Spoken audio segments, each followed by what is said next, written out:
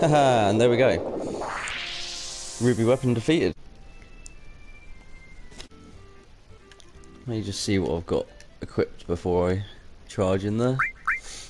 Obviously start off with 2 dead people for this method. Now I've tried to keep it to a minimum grinding, so okay, they've got quite a high level, but I've only got Knights of the Round to level 2. So I've put him on a double weapon, so the AP will grow that, because it does need to at least be level 3 to beat Emerald weapon. We'll cross that bridge when we get there. We've got Hades for it as well. So we've got a W summon twice that can use both of these, which is key, because we need to be using Hades and Knights of the Round at the same time. No one else really matters, just make sure you don't have your counter materias on, make sure you take them all off. One other important thing is we have 2 mime materias, because we mastered that. Doesn't really take too long to master, to be honest. But yeah, let's get to it. It's a bit of chance really, he could backfire and he could end up defeating us, but I think this is his ass.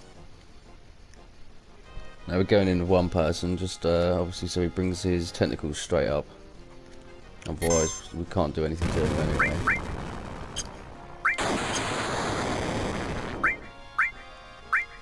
Which is totally pointless.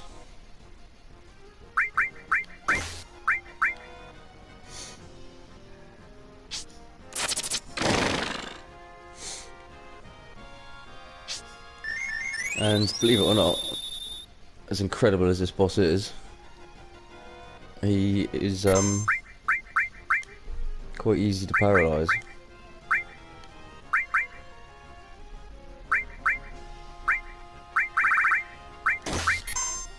Oh, shit.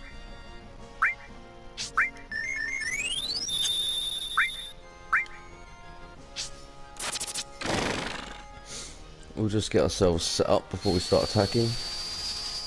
There are some issues obviously that can happen,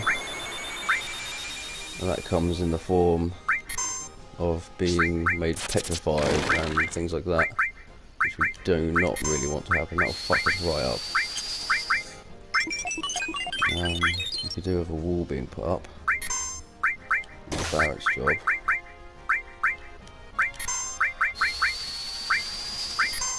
Keep him dazed for a little while.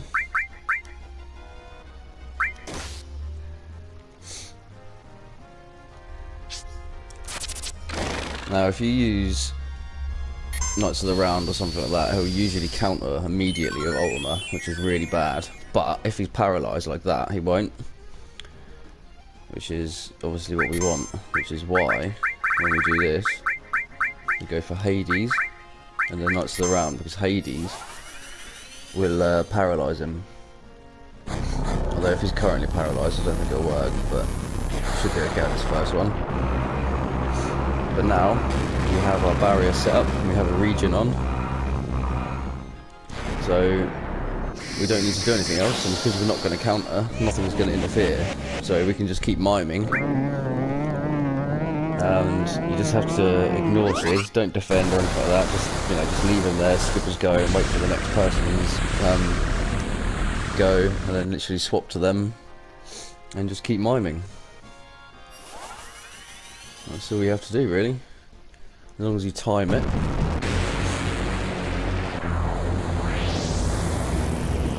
A few helpful things, obviously put like a fire armlet on one of them, and a fire ring on another one, because one of his common moves has got that ruby flame. It's quite helpful if that actually heals you. So yeah, if you have like the elemental materia, something like that, and you want to organise it so you can get healing off it, that'd be really helpful. Depends how you really want to. There's quite a few strategies of fighting this boss. I'm just doing this one really because I don't have to level anything else up any further. This is like the minimum requirement, unless you get yourself perfectly on your lucky sevens, but which you can easily do for Emerald. It's not hard to get the lucky sevens.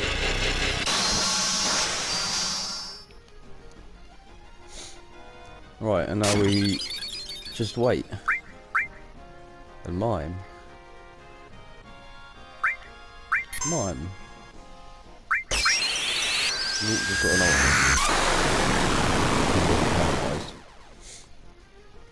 This time he will be.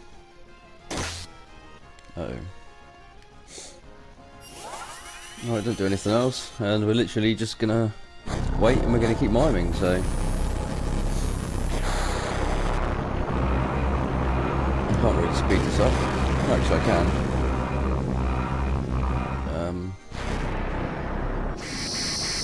So yeah, you get the idea. Like I said, it's just important when you get to your next player, don't mime straight away. It's good to wait for him to start moving again and then do it quickly. But chances are he might attack you in between, which isn't good, obviously. But just make sure you don't do anything else. Don't heal. You know, don't even throw a potion or anything like that, because mime literally will copy it. Which is a good thing as well. Mime is really good. Like if you're against Emerald weapons and you run out of your Knights of the Rounds with Cloud, you can mime Omnislash over and over and over again. Which is quite good.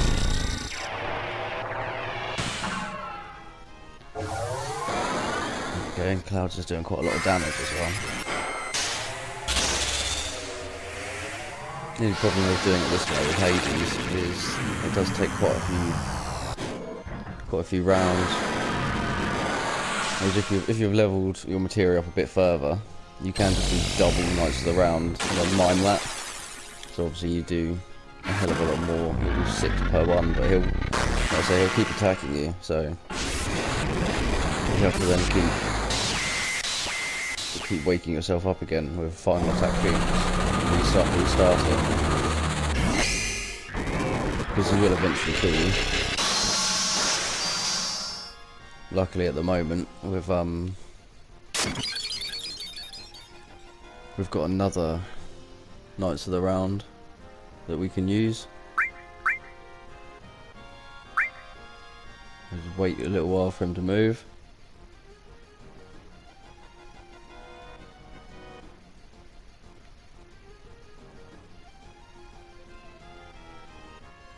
Because the Hades won't affect him otherwise. And then you'll definitely get the Ultima, whereas at least this way, okay, you might still get an Ultima, but oh, see, look, that's nowhere near as bad. Oh, petrification is bad though.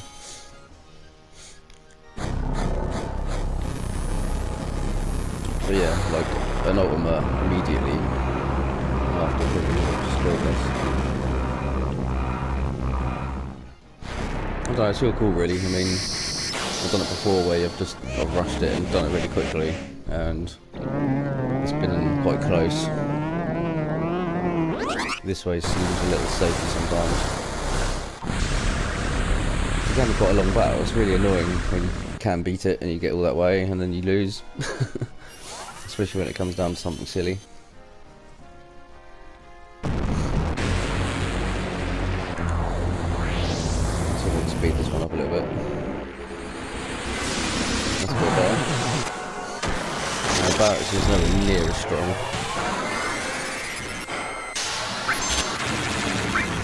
Get Cloud's mime ready. At least our health has gone right up, so at least now we'll definitely survive another one. Which is the main thing. Full health, there's nothing he can do, especially when we have a little bit of barrier left. So we'll just do it again straight away and speed it right up. For Barrett's sake, we might be able to get another round out of him.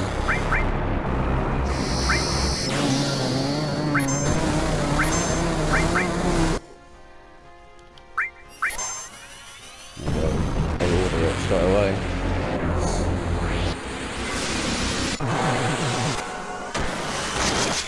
maybe I'll get an ultima, but we will survive it. I think even if our barrier runs out. Still got regen on.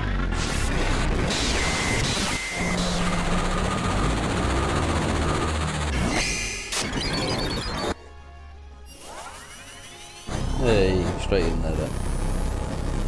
Well done, Barrett. And we get cloud ready. So here we go, like the toughest boss in the game. Just with a little bit of clever manipulation of materia, reduced to an absolute statue. Hasn't really hit us that many times. Hasn't really caused much danger yet. Although the hard bit is coming up. It's going to be when our barrier runs out and if he starts attacking us too hard. We will obviously have to sort of reset it all, put up another barrier, put up another region. Yeah, because Barrett is now stopped. So we're down to 1.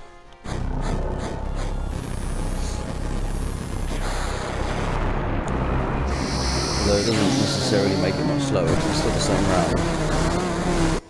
So it's only, you know, it's only sort of seconds slower. Whatever you do, don't go soft at him because it will ruin your mind. You have to do nothing.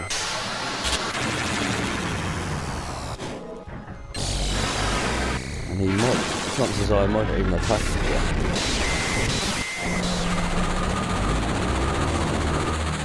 I don't think an ultimate will kill us.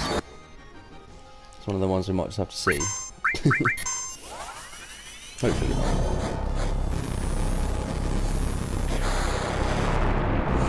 Because Barrett is the guy that casts our wall as well, so we haven't got that anymore. I don't think we have an enemy skill equipped. We're quite selective with our materia.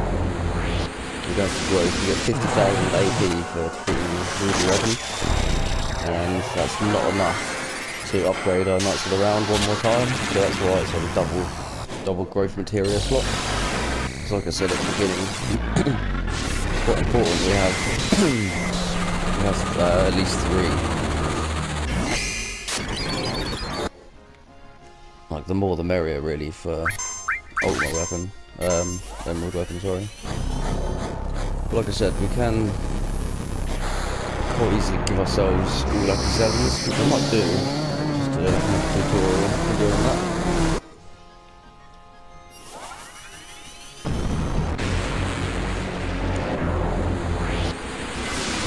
We're doing quite well actually at this rate, we might not even have to cast it again. I would recommend saving it just in case the mine does get broken. Don't be tempted just to throw it in there, just to try and speed it up. It might bite you in the arse.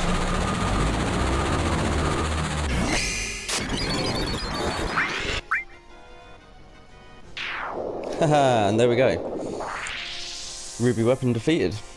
Pretty easy. Didn't really cause us much trouble at all. Fuck yeah, look at all of that.